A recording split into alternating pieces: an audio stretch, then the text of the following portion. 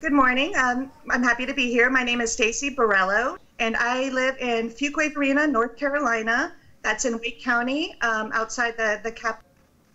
Thank you, Stacie. Could you please tell me what would you like to see changed after this election cycle? That's a really great question.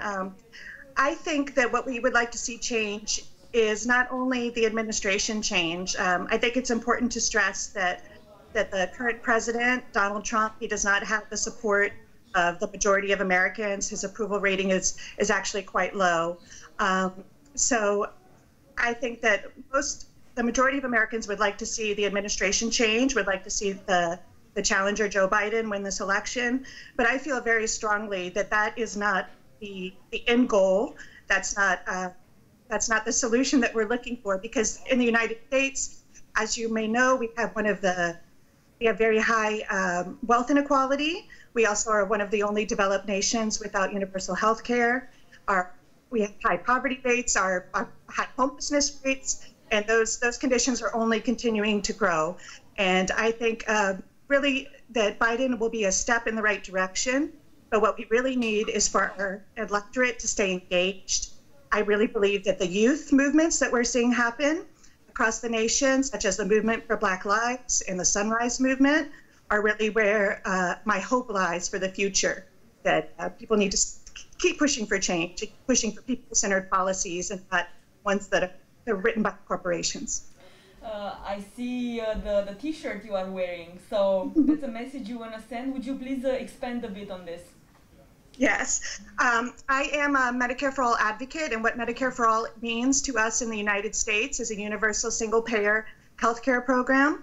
The support for this program is really gaining a lot of momentum in our country. We're seeing that around half of even Republican voters and more than half of independent voters and about 70% of Democratic voters support replacing private insurance with a universal single-payer program, which would expand coverage to everyone. We have very high uninsurance rates in our country. About 30 million are uninsured, but even higher amounts are underinsured, which means they can't afford to see the doctor even though they have insurance because of the copays and deductibles. So I think that really valuing each person's health would not only make a better society, it would better equip us to deal with pandemics, because we wouldn't have people avoiding going to the doctor, avoiding testing, and avoiding treatment because of fear of costs. You think the pandemic and also President Trump's intention to destroy Obamacare are going to play a big role in this year's elections? I do think so. I think that healthcare is a #1 issue for voters, and I think that people are starting to understand the issue more, that the so-called Obamacare, which has been kind of has a negative spin on it, is really is protecting people who have pre-existing conditions, allowing young adults to have coverage under their parents' programs. So it actually is a beneficial law, although it doesn't go far enough. And I do expect Donald Trump to have some backlash from people who are voting for healthcare issues. But you know, there are a lot of issues that people don't agree with President Trump on, like he often makes very racist comments. He often incites violence. Just this past weekend, supporters of his in Texas harassed a Joe Biden campaign bus, tried to stop it on the highway. There were like 100 trucks surrounding it. It's a very aggressive and inappropriate thing to do, and Donald Trump actually was cheering that on through his Twitter account. So I think our electorate is really ready to see a change, see more maturity in office, and an end to this sort of nightmare we've been living for the past 4 years. So, Stacie, let's imagine today is November 4th and we have Joe Biden win the elections. What would be the first 3 things you think he should be doing to unite the country and take it into the right direction? Mm-hmm. That's an excellent question. I think that it will be later than November 4th that we will know. I do expect Donald Trump to contest this election and it to drag on for a while. But hopefully once that mess is all sorted out and that Joe Biden is officially confirmed as the incoming president. One of the first things that's popping into my mind, as you might know, we are having protests for the past 6 months over systemic racism and violence in policing. There are solutions that have been put forward. The Breathe Act is one of them. And a lot of this legislation has just been stopped in the Republican-controlled Senate and has not moved forward. So something like the BREATHE Act to address systemic racism and violence in policing is very important and a very immediate need. I think another immediate need is properly dealing with our pandemic response, making sure that we're doing the contact tracing, the mask mandates, and whatever other measures we need to take to make sure that as we go into these winter months that we're equipped to deal with it and really go into 21 with a very much more comprehensive response that's going to protect our population. And passing the relief bill, you know, there's also the HEROES Act, I think it's called, has been stuck in the Senate, and we need to pass relief for our people. That's an important second priority. And of course, universal health care. We need to make sure that our population has access to health care they need without financial room. So those are my top 3 priorities for the incoming administration. Thank you, Stacie. One last question, if I may. I would like to ask you to please name 3 negative things in President Trump's mandate, and also 3 positive ones, if you can, please.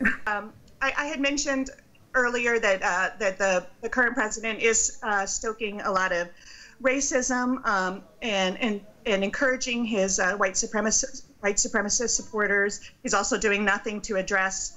He's really making the situation worse and not doing anything to address it. So that's a negative point.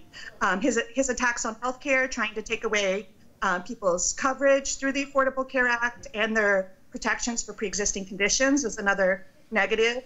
And also his refusal to really act to protect the American people on the pandemic, I think, is another huge negative that's impacting a lot of people. You know, we have had so many deaths in this country and such a high number of infections, and it's just going up now. So that's really disappointing. And I do think that we're going to hear the American people speak back on that tomorrow at the ballot box. As far as positive things, you know, I might, you know, I'm on one side of the spectrum, but I think that one of the most positive things I have seen is that people have been so much more engaged the past 4 years in fighting against him. And that's a positive in a way. The progressive left has gotten much more organized, much more loud. People feel more empowered and confident to speak out, to really preserve their values. And so that's one positive thing. As far as like legislation, I really don't agree with most of what he's done.